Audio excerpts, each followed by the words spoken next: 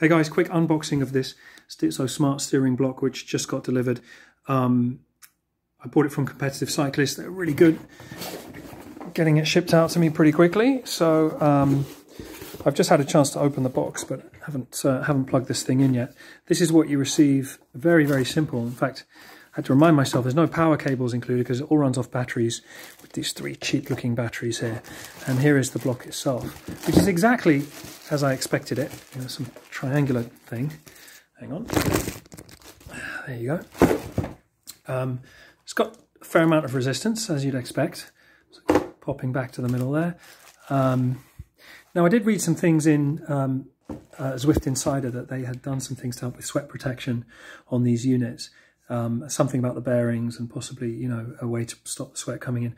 I'm not sure if this is an updated unit or not, so I'm just going to have to be careful about getting a lot of sweat onto it. It does on the back have kind of a date, which presumably it was made or final. I don't know if you can see that. That would be the 17th of June, so June. July would be, I think, Luglio. So I'm guessing it's probably not the updated version because I think those comments were pretty recent. But anyway, I'm pretty happy with it, and I'll have to get it plugged in. There's one other observation, not plugged in, get the batteries plugged in. There's one other observation, which is the Elite steering block. I used to have an Elite trainer. The Elite steering block is really big and holds your wheel quite high up off the ground. You know, they will have had to have worked on this to keep it quite shallow.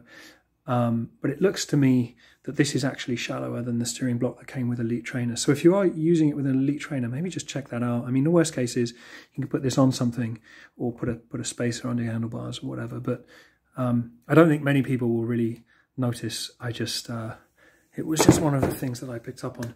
All right, can't wait to use this thing.